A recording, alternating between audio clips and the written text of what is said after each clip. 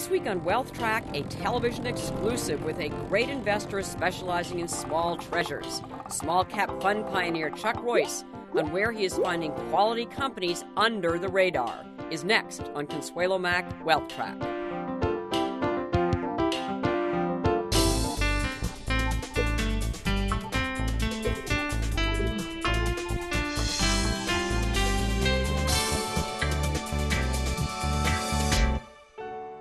The company you keep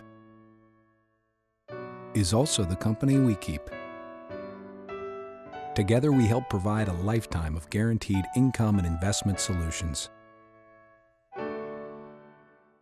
Hello, I'm Consuelo Mack. I want to tell you about a new opportunity to watch Consuelo Mack Wealth Track before the program appears on public television. As a subscriber, you can see programs 48 hours in advance of the general public and also find timely interviews and commentaries exclusive to Wealth Track Premium subscribers. If you're interested, just go to wealthtrack.com for more information. Thank you.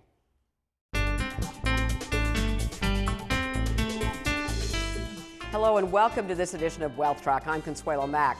Here's where we stand. Low short-term interest rates as far as the eye can see. Weeks of improved economic news. One of the best New Year market performances in years. More professional investors jumping on the bullish bandwagon. It should be enough to turn the head of even the most jaded investor, right? Wrong. As a group, individual investors are not biting yet. If you look at figures from the Investment Company Institute, net flows into domestic stock funds, while better than the billions that were moving in the opposite direction recently, are barely positive or slightly negative. Foreign stock funds have seen some small improvement. But the investment flow is still overwhelmingly in favor of bonds, with taxable and municipal bond funds receiving billions of dollars in new cash. That is a source of much frustration for many recent Wealth Track guests who run stock-focused mutual funds and believe stocks are more attractive than they have been in years. Today's great investor and Wealth Track exclusive is no exception. He is Charles Chuck Royce, founder, portfolio manager, and co-chief investment officer at the Royce Funds, where he pioneered small-cap stock investing with his flagship Royce Pennsylvania Mutual Fund 40 years ago. There are now about 30 Royce funds, and Chuck either runs, co-manages, or assists on more than a third of them. Contrary to most other recent Wealth Track guests who have been focusing on the opportunities they see in dominant blue-chip global companies, Royce's research convinces him that high-quality, small-cap stocks are where the best values lie. But he also realizes that his strategy is a hard sell. The volatility that has scared investors away from stocks is even more pronounced in small caps. I began the interview by asking Royce why he feels so strongly that individual investors should not give up on stocks. Well, I think it's the big one out there. We know that investors are just had a miserable experience for the last 1 year, 5 years, 10 years, maybe even a little bit longer. Everything has gone wrong. Not in your funds. I'm going to tell you that. Not in your funds. We've done fine. Small cap's done very well. Right. We've had some great moments. But in general, the overall equity experience has been miserable. It's been tough. It's been flat. It's been almost no return. And as an investor, as an advisor, ultimately you have to face this question: why should I keep on going? Why shouldn't I give up? Why shouldn't I? Unfortunately, the real question then is ultimately, what do I do? And what you do is there are not other great alternatives at all. We all know in fixed income they're not great alternatives.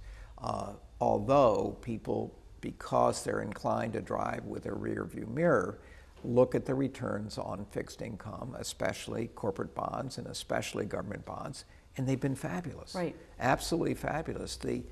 If you just put a couple bucks into Treasury bills 30 years ago, you would have done very well. Now, we all know that's not going to continue. We all know that in the setting we're in today with rates so low, the opposite is going to take place. So let me stop you there, because if I had talked to you probably a year ago, which I did, 5 years ago, 10 years ago, whatever it is, I might have heard the same argument at least 5 years ago. Don't buy U.S. Treasuries. Rates are historically low. You're not going to get the kind of returns. And the equity guys were wrong. Yeah. So why aren't you going to be proven wrong again this time? What's changed? Well, of course, I can't give you, I can't give you the exact how the future is going to unfold. Right. But I think that there is strong historic logic to how returns take place over time that gives you a probability that there are much better returns coming up in the next 5 and 10 years. Now, that doesn't tell you what this year is going to be about or the next couple of years, but I do believe it's very strong and completely sufficient, in my judgment, to dedicate yourself to using equities. But the real reason to use equities is that you can put together a portfolio of very good companies for, at book value, 1.5 times book value, maybe 2 times book value, that have returns on equity 15%, 20%, which gives you as an owner of that security, as a partial owner of that company, gives you a 10 or 12% compounding machine. And that compounding machine must give you a good return over very long periods of time. So long periods of time being, because you think in 3 to 5 year We horizons do think 3 at to least. 5, yes. Right. So what's a very long period of time? Because most of us are looking at you and saying, Chuck, I'm sorry, I don't have a long period of time. I'm not willing to wait. Yeah, so, well that's a great, that is the sort of $64 question for the individual investor, a 69-year-old who's just entered into retirement and is completely discouraged. Right. And what should they do? Even that person should be overweighted with equities, because the other kinds of things that they will be tempted to do, fixed income one, but these other kind of bizarre products that are out there. Like the alternative investment type stuff? All sorts of things that are being sold to individual investors, timber and all sorts of things, I just do not believe can give you the kind of extraordinary types of returns you get by owning a company. A company is a dynamic compounder of wealth. It can make the adjustments to inflation, to deflation, to recession, to prosperity. It can make those adjustments for you in a way that allows the return on equity to continue. And the return on equity lets you compound your money. But at some point, if the stock doesn't go up, then these companies go private or shrink their capitalization, et cetera. The small cap companies. In the small cap, well, in almost any size capitalization. These comments are all about why equities are the best place to be. So let me ask you about market volatility, and you did a chart of the Russell 2000 in looking back over the last 10, 20 years. And the chart of the Russell 2000 shows how much the volatility, the up and down dramatic swings have occurred, and how much more volatility there is in the market. So is that something that we just have to get used to in this headline-driven market, or do you think that that's going to change as well? I think the daily volatility has increased dramatically.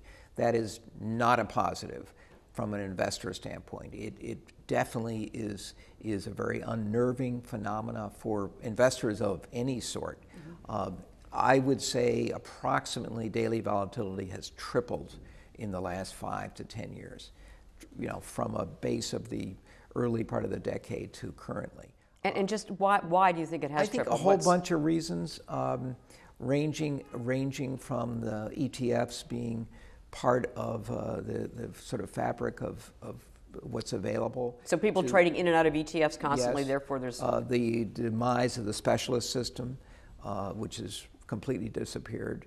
The ability of using all sorts of electronic transactions to interface with the market frequent trading. High frequency trading, right. The types of systems. I think they have created much higher daily volatility. And there's no question that has contributed to people's anxiety. In the long run, I don't think daily volatility is going to interrupt the long-term returns, but it sure doesn't feel good.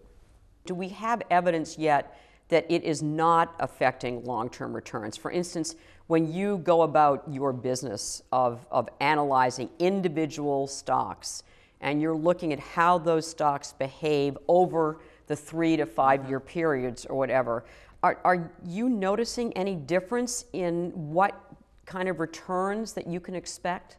Well, I do think that that's a great question because we're looking every day at the expected returns, and we do have expected returns in our mind. We want to gather a portfolio that could generate 12, 15% compounding returns as a sort of target.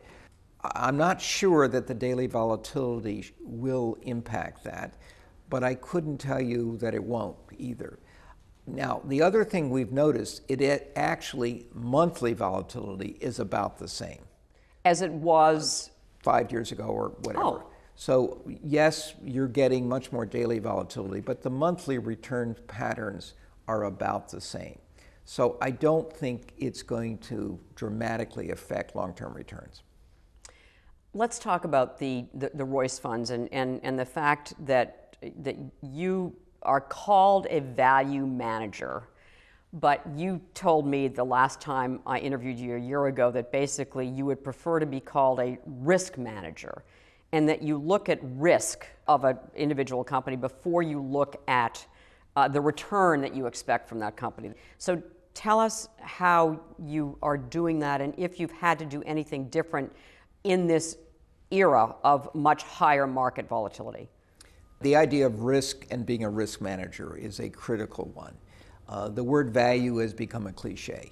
Who isn't a value manager? So we've kind of backed off from that word. Of course, we think we're a value manager, but in fact, from an operating standpoint, we believe we're a risk manager. We want to look at the risk of the portfolio as a whole. We want to look at the risk of the enterprise we're looking at. We want to look at their strategy risk. We want to understand their business model and how it all plays out in their niche. We want to look at the balance sheet. If we had to pick any one of those things, it would be balance sheet risk. We want to take away that as the incremental kind of wild card. So we want to have very strong balance sheets, and all of our portfolios have balance sheets that are much stronger than average. And why is a strong balance sheet so important at this particular point in time? These are younger companies, they're smaller companies, they're by definition more fragile, and you don't want to compound the exogenous kinds of activities that go on in their world with balance sheet risk. If you put the two together, it's a firecracker. So quality is a theme right now at the Royce Quality funds. The balance sheet quality has always been a factor. More recently, we're emphasizing very high quality companies, those that have extraordinary returns on investment, as a way of navigating this sort of complicated economy, macro background, unknown, where are we in the economic cycle, unknown. So we need very high quality companies. That has become a theme starting several years ago and will continue for a while. Has that made a difference in the stock performance? I couldn't look you in the eye and say it's made a big difference so far, but it's begun to make a difference starting in the second half of last year, and I believe this year also. Another theme of Royce over the last several years has been focusing on international, global exposure, global businesses. So given especially what's happened in Europe over the last couple of years, was that the right emphasis? Does that emphasis still work? Yeah. We absolutely believe that the global phenomena is very real. It is certainly kind of over promoted maybe as a way to deliver high returns, but as a phenomena, it is very real. And most of our domestic companies who are high quality are in fact global enterprises. We have many companies that receive 50% plus of their revenues overseas. It could be any place. It could be exporting, it could be sourcing costs, it could be a variety of ways. But the global thing is very real, and it's very important to small companies. That's counterintuitive, but it is extremely important for small companies. Why? Well, because small companies aren't so small. Small companies for us would be a $1 billion or $2 billion company that revenues.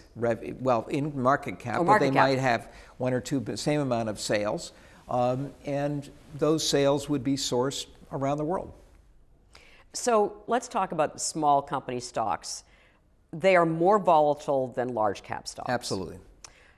And in an era where people are running away from volatility, that would tell me that it's a harder sell as an asset class. Right. The volatility is historic. Small cap stocks have always had higher volatility. They had higher volatility to this day. Given the volatility that small cap stocks have historically had, and certainly that they've had in the period the last several years, what does a small cap stock exposure do in my portfolio? Why should I bother with small cap stocks? That's a great question. You should expect higher returns. So if you don't expect higher returns, you shouldn't use small cap stocks. And you should expect higher returns with less correlation to your overall portfolio. So ideally, you're going to get higher returns with less correlation. Now, we've gone through a phase where everything appeared to be highly correlated. Everything goes up. This whole risk on, risk off, new word, is referring to correlations. And it's an unfortunate phenomena that is partially true. I mean, we all sense that markets go all up together and all down together. I do not think that's the condition forever. And why don't you think that's going to be the condition forever? I think it's just an unnatural combination of things that have come together with all the stresses going on from a headline standpoint. We have had, you can't avoid the headlines, and this whole world of where is the bomb going off has been, has driven market sensitivity to a new high. We all know volatility has gone higher. Well, this whole correlation has gone higher. I do not believe that's a permanent condition. I absolutely do not. I know you don't like to talk about individual stocks, but I'm curious about how you apply your risk management to some companies, and if there are companies that are emblematic of the Royce approach. And we talked about a money management company in Asia, the Value Partners, the last time you were on, and also the Toronto Stock Exchange, which got some play a year ago as well. Sure. Well, we always looking at money management companies. The investment world is an exciting and I think a positive world. So we look at investment companies, absolutely. Especially those that have sort of longer-term characteristics. More recently, in the last year or so, we've taken a position in a UK company called Ashmore, which manages emerging market debt and has a wonderful record and a wonderful reputation, and has more recently bought a emerging market equity manager. Why? I mean, what is it about money management firms that you think are so compelling? Sure. Well, they certainly beat banks in terms of understanding. You can understand what the manager is doing. To contrast that with banks, it's virtually impossible to understand what's going on in the asset or liability side of the balance sheet of a bank at any time. So even in very good times, you really cannot do that kind of analysis as an investor. So we prefer kinds of financial service companies that don't have that asset liability complication, which money managers do not. Money managers get paid, frequently. They get paid quarterly. There's not a receivable problem.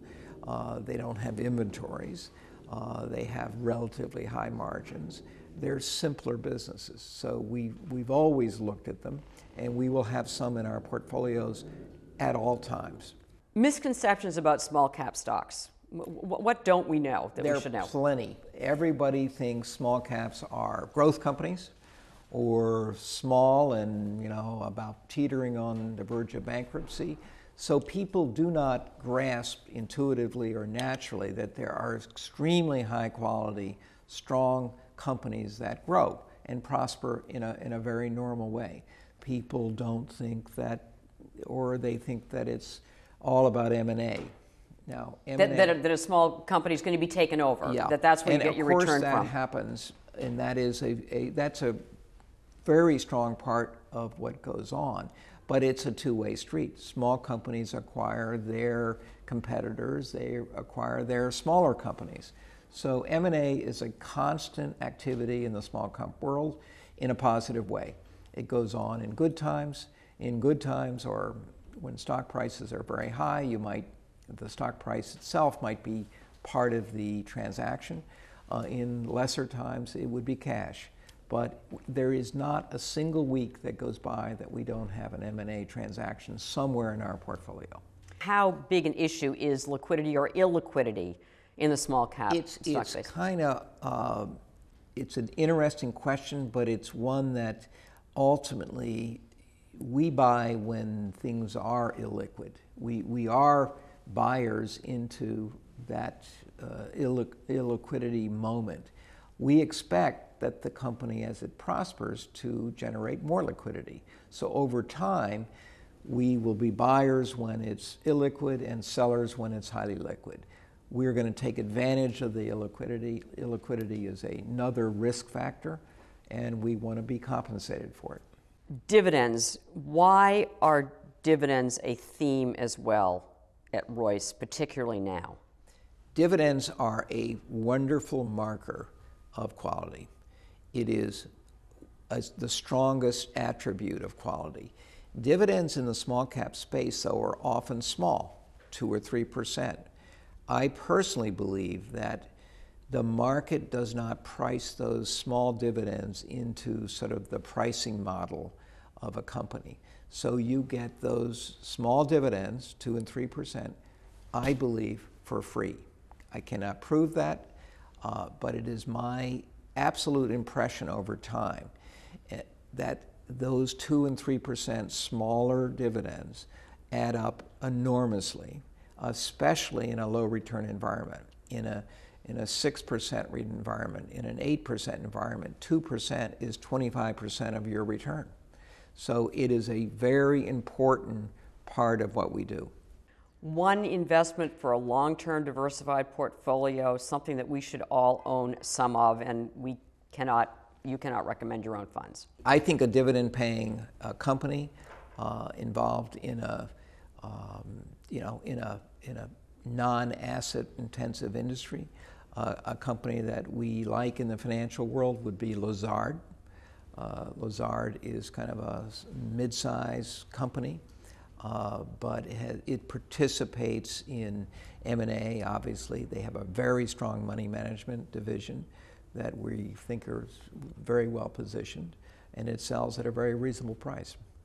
And if you were to pick a favorite child among your about 30 funds at the Royce Mutual Fund Company, which fund do you think is going to do the best in 2012?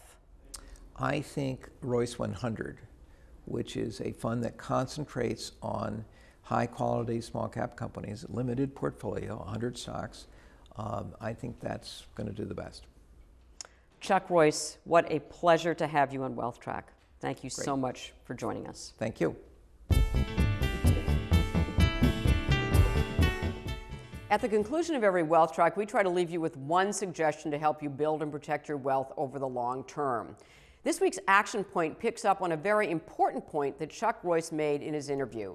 So this week's action point is recognize the value of dividends.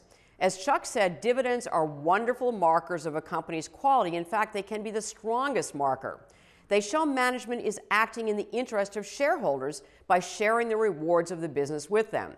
And dividends are incredibly valuable in a low return environment. A 2% dividend can make up 25% of an 8% return. And as Chuck pointed out, you can find them in small cap stocks as well as larger ones.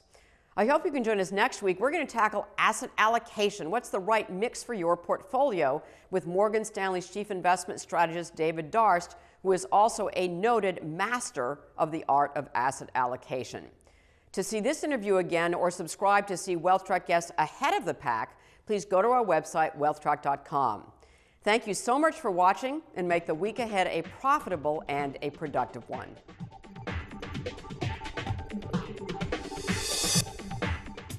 Additional funding provided by Loomis Sales, investors seeking exceptional opportunities globally. Wintergreen, your home for global value. And Research Affiliates, an efficient index for an inefficient market.